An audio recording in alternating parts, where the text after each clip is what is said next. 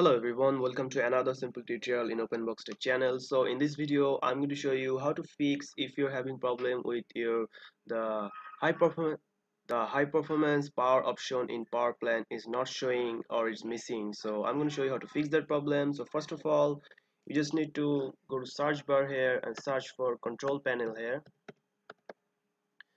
Click on control panel app here, and after opening the control panel, make sure you have large icon option here in the view by option, and then you have to find this power option here.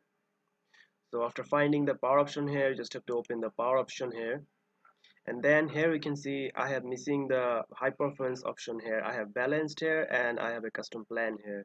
So if you want to choose the high performance here, you just have to go to the right side or left side here, and you can see there's an option called create a power plan.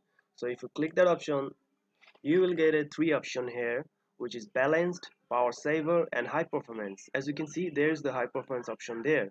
So you just have to choose the high performance option there, and then you can just name it as high performance. Just name it as high performance. And this is the favor performance but may use more energy. So this is the high performance here. So you just have to click next here.